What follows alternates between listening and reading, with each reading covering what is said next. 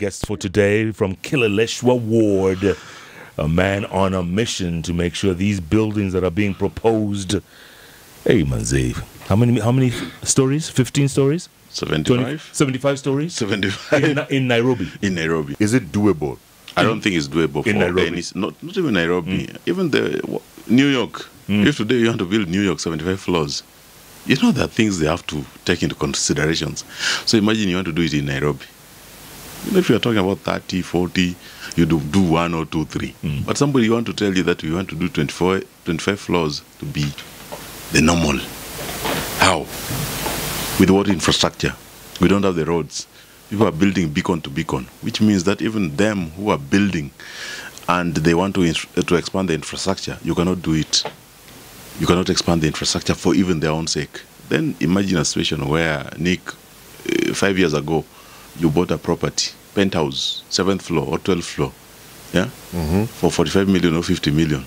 But somebody is telling you that the same property you bought, very nice penthouse, now you cannot see the sun, is worth only 20 million.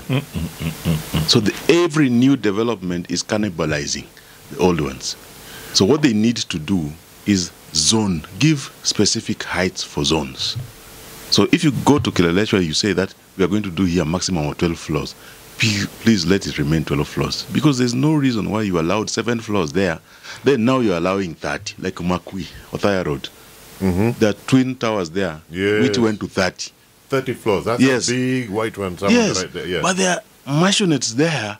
People are renting for 400,000. Right below. Yes. And now these mansionettes, you cannot rent for more than 100,000. And ambassadors used to stay there. Because these new developments are cannibalizing the old developments. So these people also have to bring down. But what is the quality? Because the roads we have, Niolengruone to Nileile to Yoloitok, which is supposed to, the big roads you're talking about, then also these people, the new development, they build beacon to beacon. So you don't even have spaces for sewer, expansion. You don't have spaces for road expansions. You don't have spaces, even if you wanted to expand the water capacity in that area. Like in zone 4 where Kilimani and Kileleshwa is, the maximum is ground plus 4. Okay. Which means you need not to go beyond 4 floors. But what happens at Kanjo is somebody sits and say that you want to build 17.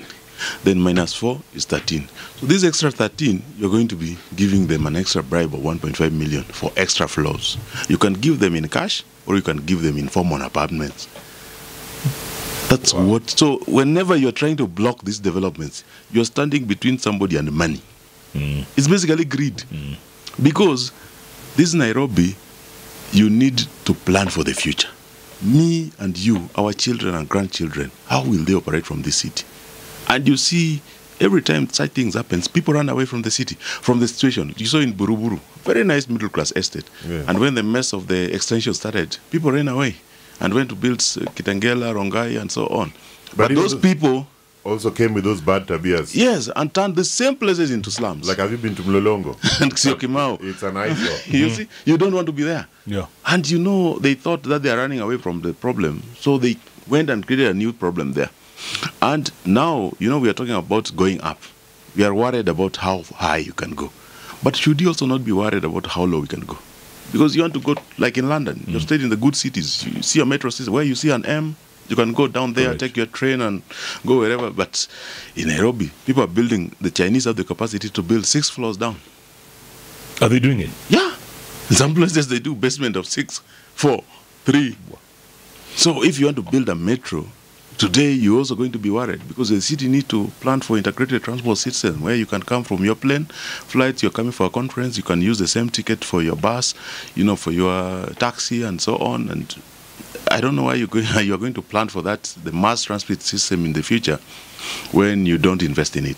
In fact, you had posted something about that transport situation. Yes, I moved a motion. I moved a motion in the county assembly, which the people are greedy. They try to oppose it. But I wish that we can think of many generations ahead, because for Nairobi to survive, for Nairobi to be sustainable, the life here to promote your positive mental health being, I think you need to plan for its expansion. And the expansion should not go up. You can expand to Murang'a, Kiambu, Machakos, and so on. The metropolis can expand, And so that transport thing, was it thrown out? Or? No, it was passed, but you know, we are just compelling the executive to do. The executive can decide not to do it. We're just telling them that, can you please plan for an integrated transport system which will pay attention to, because what you saw the previous government where somebody went to Thika Road and used lipstick to paint the road. BRT. And called it BRT. Yeah. Then now there's a point where we are saying about Nairobi is a railway city. You know, all these disjointed plans. But can they come with a plan? Because what we realize is that Nairobi is developing, but human is not in the center of the development. The expressway, the people were not at the center. The cars were at the center of the development. It was very comfortable for the cars, but is it comfortable for the human beings? If today you get an accident at the expressway, how will you get off that expressway? If today you want to cross Chiromo Road, yeah, how will you cross it when there's no allocation for the human traffic? Are you saying this city is just a badly planned city? It's the human is not at the center of planning, and it's poorly planned and it's crashing. You know, you see the development in Kileleshwa, Lavington. You know, you see now Loresho. You see people are building 12 floors in Loresho. How do you, where people used to have chunks of land of 10, 12 acres, you know, how do you now start building those high-rise apartments there? I think there should be zones where you cannot go beyond 3 floors. So are you saying that it's getting harder and harder to work with the county government because of all these stumbling blocks, like the people who want to take bribes and approve extra floors?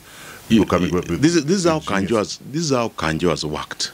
But we wish that it changes, because I think what has been lacking with the county governments, you know, county governments are a very positive thing, because for the first time in 10 years, we are seeing an emergence of middle class, which has never stepped into Nairobi. You go to Tana River, you know, Kakamega, Busia, Kisumu. You get people, Kitambo, for you to make 200,000, 1 million shillings, you should step into Nairobi and get a job in Nairobi. Yes. But now you're seeing an emergence of very middle class earning proper. They've never stepped in Nairobi. But lacking at the center of, especially Nairobi management, yes, is the middle class. Because even at the elective politics of Nairobi, you don't want to participate in the election of MCAs. Yeah, you have left it to the most illiterate, the most uncultured to do it. The people who get elected there, a good number of them are thugs. You know, the people who are not, they don't have the capacity to develop the budget, you know, to sit through and see the CFSPs and the ADPs and, you know, the development plans to ensure that they align with the vision of the country. Then the person at the top operates as a solo being. You know, the governor can do, because the governor is very powerful.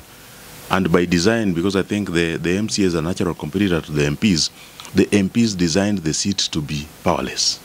So because the MPs, you know, passed the bills to allocate funds. So what they did is that the MCAs, you oversight the governor, but it's the governor who has to sign your salary every month. How is that going to be? You saw in Embu, you impeached that governor for 9 times. Wambora. Yeah, 9 times. And he kept coming back.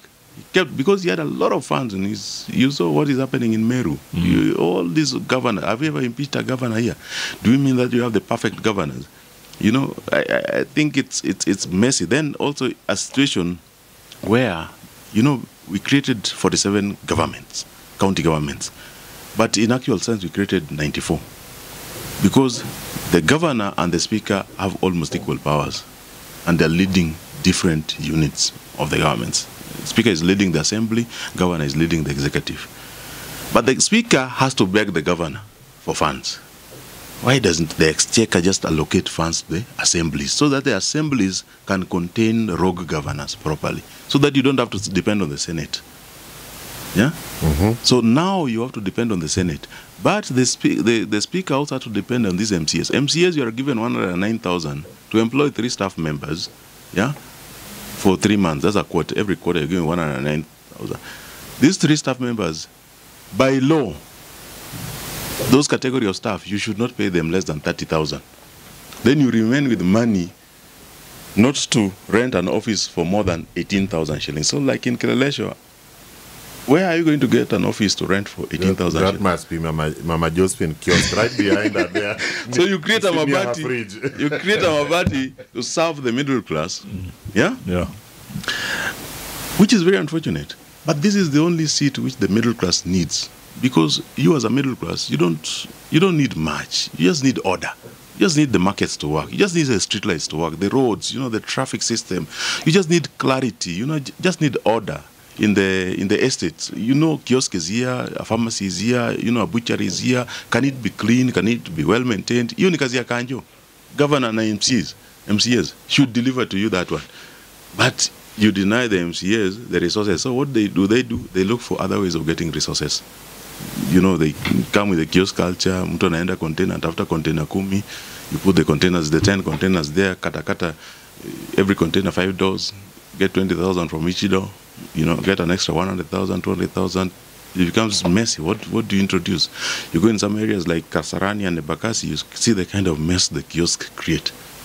Yeah, they tell you that we are employing our boys, or the car washers.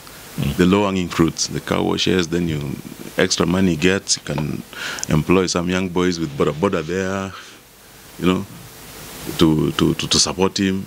It's very unfortunate, but I believe that we can change the Nairobi if the middle class get involved in the politics. The other thing, Robert, is remember the rains the other day? Yes. It just rained for one night. Yes. One Yes. night. Yes. And you saw the mess it created from the expressway to industrial area. Yes. And 7 people killed. Yes. Drainage system. I retrieved 2 bodies. Just here, behind Chalby Drive. We retrieved 2 bodies. Very young, able-bodied, whom we saw the other day. These are people we went to the wards to talk to. Maslin Makoha, she was selling milk in one of the milk ATMs.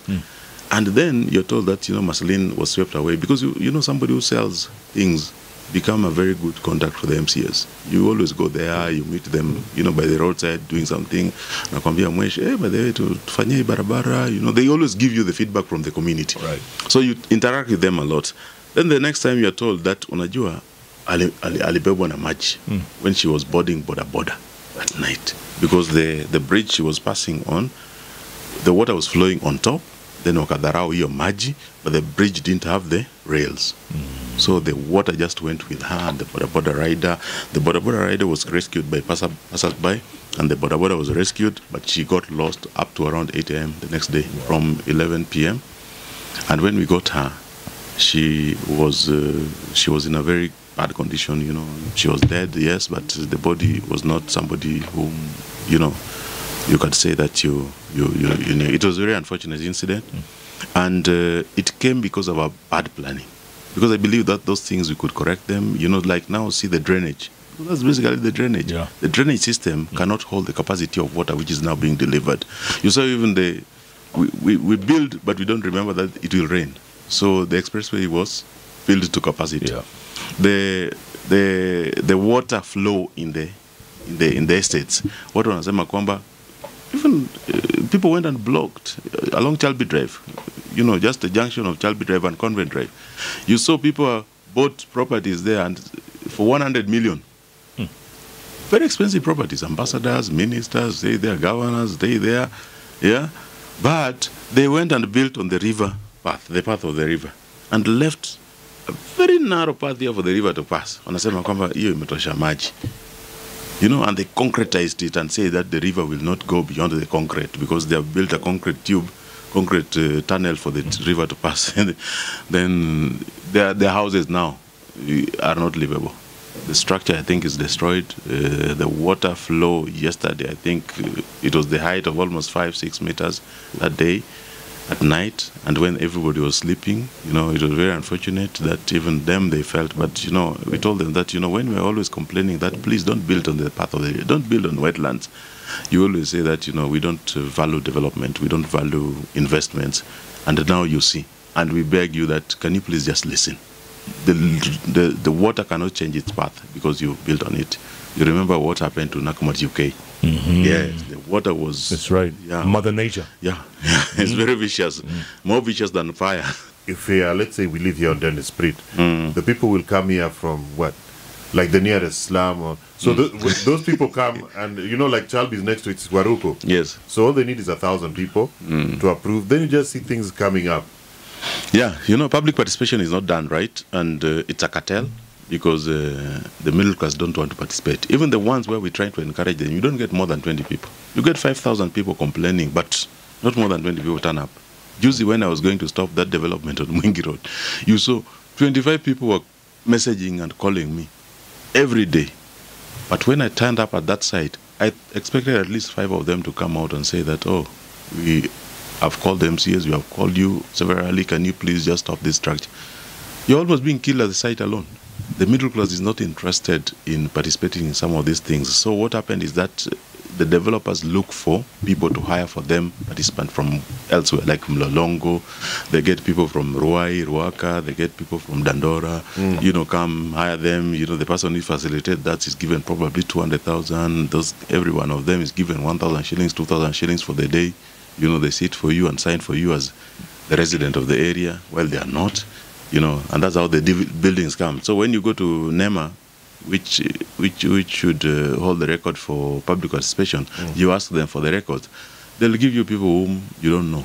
Nowadays in Kileleshwa, you get a situation where there is no social place, common place for us. If you go, it's corporate, it's paid. Maybe iHub, maybe Baraza Media Lab. You go there, but it's paid. You have to be a member there. It's very expensive. Parents have to fork out probably 20,000, 30,000 shillings more for them to socialize in such situations. I don't think that's how you need to build a community. I think you need to build a community by creating safe spaces, basketball courts, tennis courts, places where people can jog. And you cannot make money just from structures, buildings. I think you can also make money from parks. If you create a recreational park where people can just go, skate, sit down, just reflect, But it seems like somebody told Kenyans that unless you build floors, many floors going up, you're not going to make money from such a plot. Do we have like a public land that should have been allocated for that in Kileleshwa? Even if there is none, the unbuilt land, always the rule was, if you wanted to build, the first priority should be given to government, if you lack government. But you have a situation in Nairobi where, like in Kileleshwa, the chief is sitting on a road reserve. Today, he's living in a container where they don't even have space to step out. Akitoka inje, have to get into the structure, which is a container, 20 feet. The DO, which is now called the ACC, is sitting inside there. The assistant chief, the 2 assistant chiefs, wanakaa hapo ndani. The MCA, I work from my car. Because the money given for you as rent is not enough for you to employ, to rent an office. You see? But we have tried to identify 2 or 3 plots which were public land, which have not been built, and we hope that we are trying to push the government to ensure that they are recovered and they are built as MCA office, ward admin office, and chief and sub-chief and the ADO should be housed there. Because it's very unfortunate that also people who are entrusted with power, some of them, allocated these things to individuals, and that's how we lost them. But I believe that in a period in this regime of Sakaja, we can easily recover 2 or 3 plots and make them public plots. But also the people, because we still have people who have 1 acre, 2 acres, 3 acres, priority should be given government to build an children play park. If somebody, a public common park, it exists elsewhere. Why shouldn't the government build? If you're going to build affordable housing, people are not going to be living in those affordable housing 24/7. They need places to go and walk. So we need public open spaces, common areas where you can go, jog, run, sit, just enjoy the city. But now the city should not be too stressful that Friday everybody's on the road trying to run away from the city. Like, there's a time you're really pushing for the closure of all these bars. And I was not pushing for the closure. I was trying to bring sanity. You're advocating for sanity, which leads to closure. Yeah. Also, like now we are fighting. I'm telling you the situation for developments, where we are fighting for the buildings to have limits. But I'm telling you that the people who can benefit most from our argument are the developers. Because every new development cannibalizes the old one. Yeah, devalues the old one. So even for them, their investment is not safe. But also for the bars and nightclubs, we ask them that Kileleshwa is 3 kilometers by 3 kilometers. It's 9 square kilometers. So 9 square kilometers. How do you justify having 42 bars and nightclubs? Your nightclubs probably 10, but the others are bars. How do you justify that? Minimum staggering distance. Why do you justify minimum and staggering distance? Yeah, it is not. And also, imagine those are bars. You have not put the kiosks, the wines and spirits. And the wines and spirits on Friday, they are bars. Because one stool comes, then by midnight, you have like 20, 30 people drinking in that same area. There is no restroom there. So they are relieving themselves on the people's walls and, vegetation nearby. So it's a whole mess that when you come there, people are selling vegetable nearby there because the kiosk, the wines and spirit always sells near a grocery lady, But what happens is that when you come in the morning, you feel the stench of human waste, but somebody's selling you food nearby. So it's not even healthy. It's not even healthy. And some of them, we are trying to close them. We are telling them that, if you have tried, you have not been able to behave, and you have not been able to operate in such a manner that, promotes good health, then the best thing is that you're just going to be, like wines and spirits, there's not even a question. And we are very appreciative of the deputy president who is leading them. Because sometimes you need the political goodwill to close some of these things. It's us politicians who protect such people, who create such a mess, and we are very successful in some areas, but we are meeting resistance in some. Are we talking about the noises in the residential areas? Noises also, we have been able to at least remind people that, you don't have to torture the people who are going to sustain you. Because if you're serving the people in Kileleshwa, you expect the neighbors to sustain you for a very long time. But how are you going to sustain, they're going to sustain your business? Because you're there to make money. How are you going to sustain your business for 10, 20 years if you torture them? If they get home, they can't sleep. Because they need to leave your establishment, go, relax, sleep, so that they can go to work tomorrow and make more money to come and spend at your place. But you torture them, that they start fighting, domestic fight, mingi, the family gets broken. Now they cannot sustain the life which they have been trying to live. It's not sustainable beyond 5 years. So we tell them that, can you please close some, all soundproof, so that when I get out of that, and also when you're selling up to Sunday, because Saturday sometimes is a very good party time, and you find that people go drink mpaka saa mbili asubuhi on Sunday, and you're living with your small daughter, you're going to church, you're seeing people skimpily dressed, because the vice economy comes with everything. And also you're seeing people selling drugs, hard drugs, because these kids know when people wanabadilishana vitu, and they watch in movies how, in the inner cities of the US, people get drugs and sell drugs to car owners and boda riders. They know what is happening. They know how the exchange is done. So they're going to tell you, Daddy, Unaona, what are they doing? Are they selling cocaine? You see? Yeah. And you're seeing it on Othaya Road. Wow. You're seeing Othaya Road. You see, they tell you that, that Mogoka place, my friend so-and-so always get, there's something called Ndovu, where they put this tobacco, the tobacco, which it looks like Kuber.